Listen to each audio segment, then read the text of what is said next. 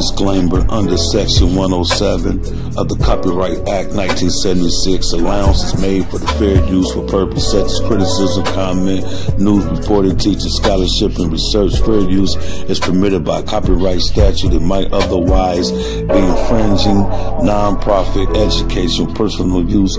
Tips to balance in the favor of fair use.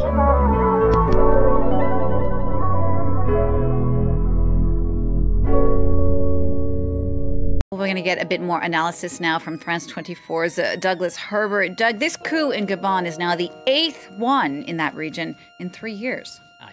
It might even be the 9th, and it's easy to lose count. The army has seized power in a coup in Gabon. Senior officers intervened minutes after President Ali Bongo was declared the winner of disputed elections. The leader, whose family has been in power for more than half a century, is now under house arrest. The military have closed the borders of the Central African nation and dissolved all state institutions. World leaders have condemned the coup. The U.S. says it's deeply concerned about the unrest in the oil-producing country. Jubilant scenes on the streets of the Gabonese capital. After nearly 56 years of Bongo family rule, the political dynasty was overthrown by its own presidential Republican Guard.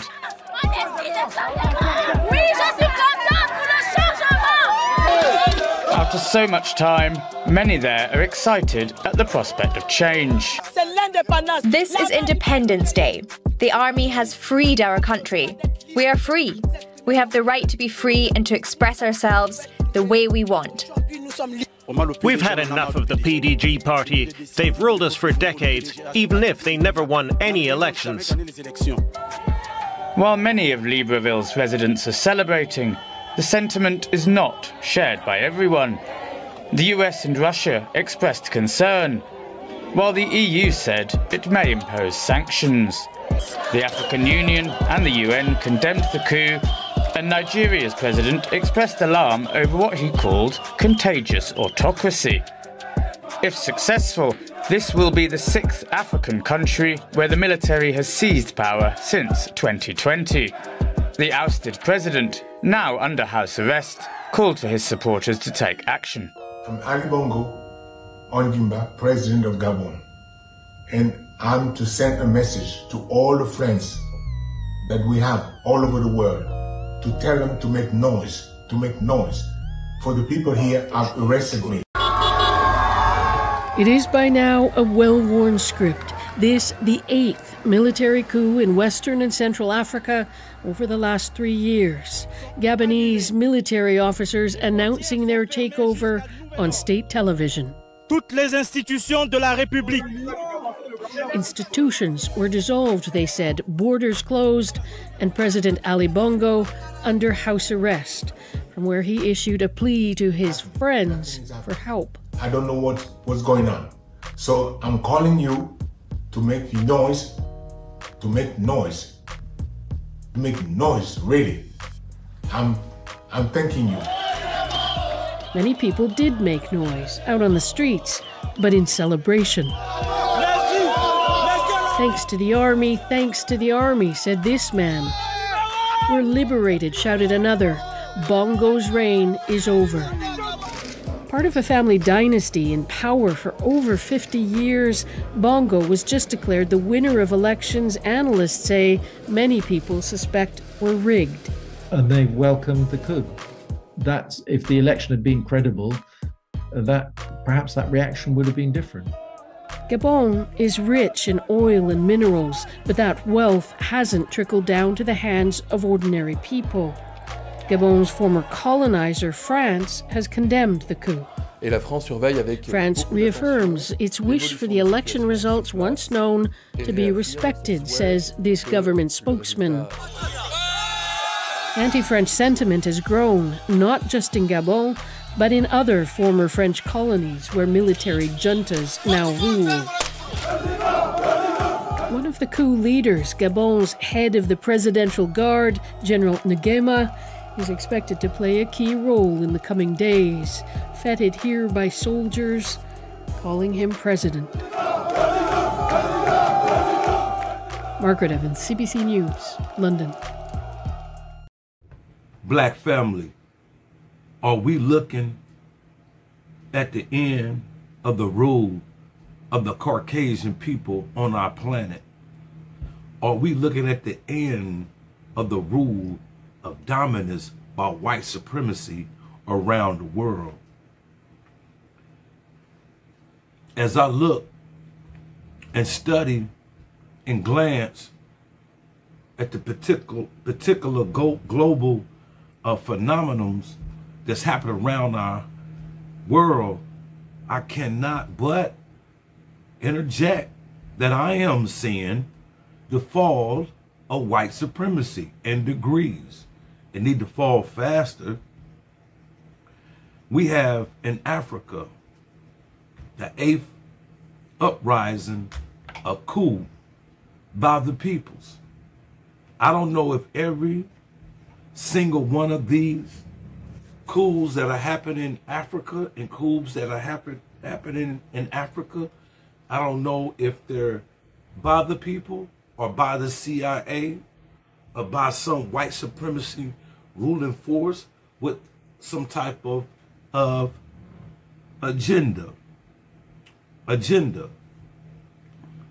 Barely a month after Niger's military was toppled and its president, the Gabon's army sized power, bringing it to the 9th number of military coups across the sub-Sahara African country since 2022. International sanctions have been imposed to try to nudge the countries back to so-called democracy, with a little success, with more regions, elected governments at risk of violent overthrows.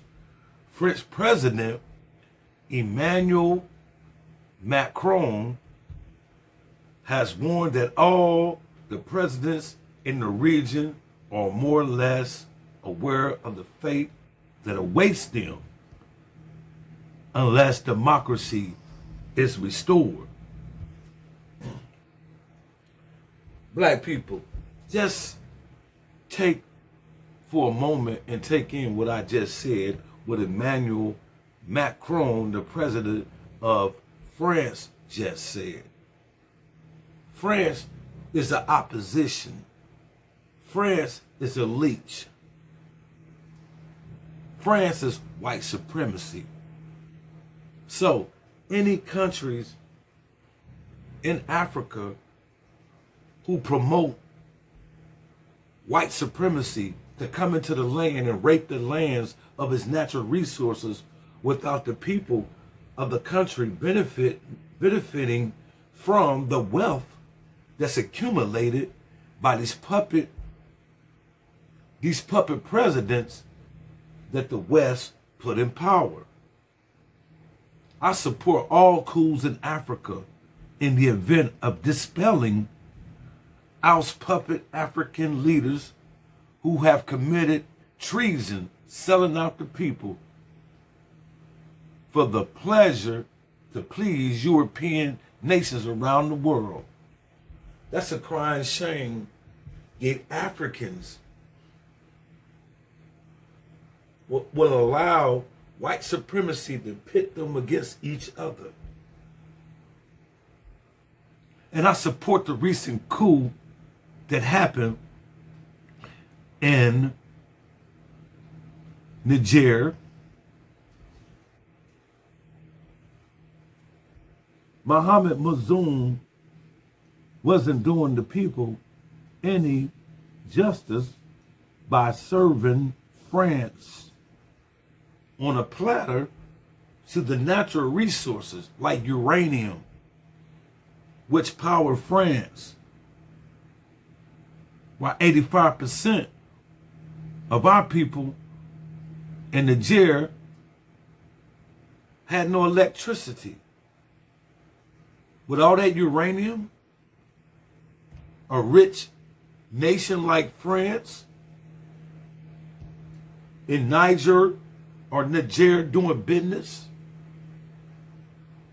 You mean to tell me that the only way that France can stay in power and stay rich is at the expense of African people, I support the coup in Nigeria. Now, this recent one just happened in Gabon is a long time coming. A long time coming. People, don't you know in Gabon, Africa, there was only one ruling family that was installed by France. France colonized Gabon, part of the 1884-85 Berlin Conference, where France just took Gabon. Gabon country is the 5th largest oil producing nation in Africa. These puppet presidents, after so-called independence in the 60s, the late 60s of Africa, was nothing but hypocritical. Because what happened is the French always leaves a house nigga in charge, a house Negro in charge that would make the people suffer. An oppressive regime has to be put in power when France pulls out and leave a house token nigga in power. The mentality of the leadership has to have white supremacy in mind in order for this country to thrive, for the cabinet or the politicians, should I say, of a particular puppet regime.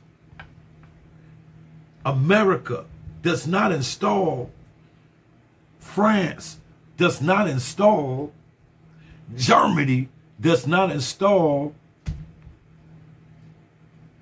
it does not install a real black leader, African leader, who would do good by the people and make sure the youth have jobs, make sure the children are safe and taken care of, making sure our elders are not oppressed and taken care of,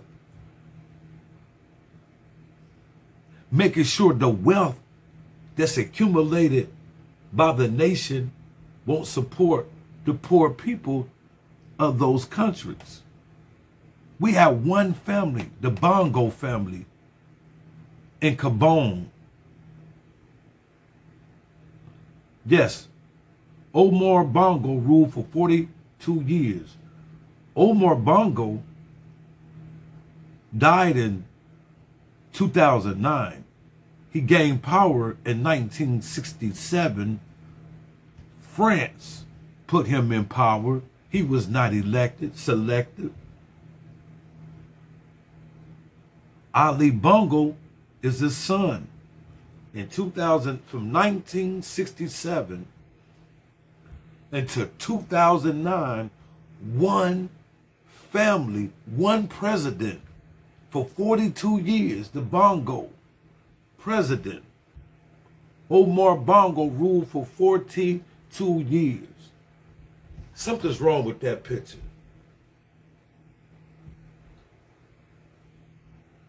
How in the hell you rule a country for 42 years, a little under 3 million is the populace? You rule for 42 years, 3 million is the populace, under 3 million people is the populace. You're the 5th leading oil producers in the world. You have minerals, you had diamonds that the Western nation benefit from and get rich from. Your people live below the poverty line. You ought to be shaming yourself if your last name is Bongo in Africa. His son Ali Bongo ruled from 2009 until the recent coup that just happened of August 30th, 2023. This is a fresh coup.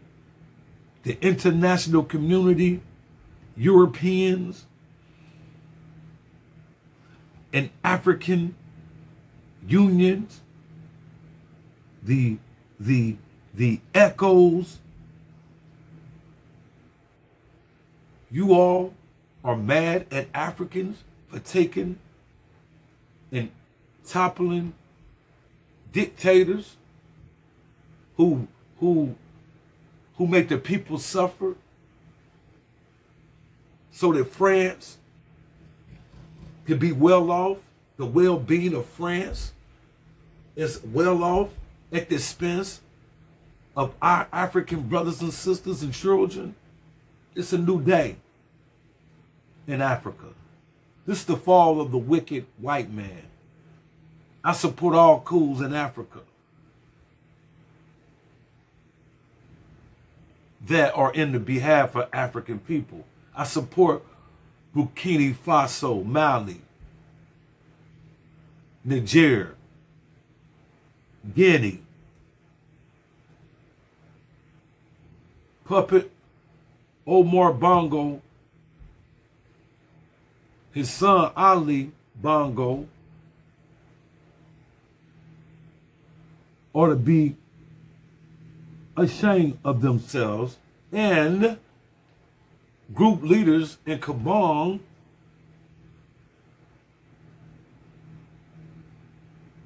president and who's tied to his cabinet should be all thrown in jail for embezzlement and corruptness. And if you're still alive from 1967, and you was part of the Gabon cabinet, you should be ashamed of yourself as an African for selling your people out for so many decades. I support all coups in Africa if it's to overthrow the yoke of white supremacy. Because at the yoke of white supremacy, African people die. African people suffer. African people are political prisoners in jails in Africa right now because their stance against European nations who come in and rob and kill and rape the people, while African leaders live in luxury. Ali Gabon got mansions all in America and France, while his African people suffer.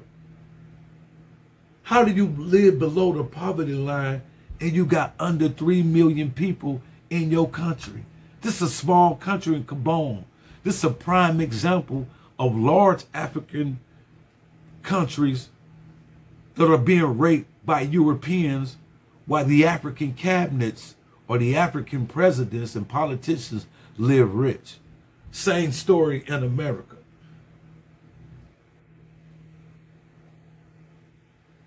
The rich get richer and the poor get poorer. This is the European mindset. This is why you'll never get justice and freedom and equality when you're dealing with white people. I've been trying to run that through our people here over here in America. You can look across seas and see what happens. How is it the richest place in the world for as minerals and resources and manpower, people be the poorest? There's something wrong with that picture. And you know something? I told Negroes in my recent video, you claiming that you Indian because you've been paid by this government to confuse our people in the time of awareness that we're Indians, so we can't seek reparations. We're Indians, we're not Africans, so when they start killing Africans in Africa, we can say, them ain't our people. I told y'all, it's going to be a war in Africa. The white boy gotta swing, because African countries are closing its borders to white Western European countries. I told black people of the past who doubted me, who hate black people. We talking about black people who hate to give black people credit. They hate Africa. I told them. And what my words are coming to prophecy. I told the world, as Africa goes, the white Western nation depletes. It goes. It needs Africa. Remember the 1884, the 1885 conference in Berlin, where all nations, white nations, showed up to carve up Africa. And it's the race for Africa all over again. The Chinese is there. The Russians are there. So the Russians and Chinese are lending hand to Africa, not trying to oppress Africa, not trying to colonize Africa, but deal for deal, business for business. We don't have to love each other. We don't have to like each other, do business. If the Europeans did business, the Western world did business like it's supposed to do business, instead of seeing African people suffer.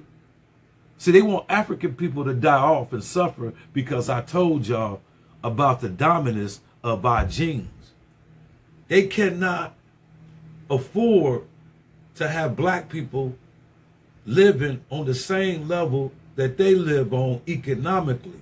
You got to make Africans poor. Less babies, less productive life that the baby will have if the baby and the people are always poor. Because they charge for health care, that costs money. And if you ain't got money for health care and don't know nothing about the herbal principles, how we supposed to live, you die. So number one, white folks around the world cannot see Africans benefiting from the riches of its own resources. And it's a damn shame that these puppet leaders will sell their people out like that. Yes, I support all coups in Africa. All coups in Africa.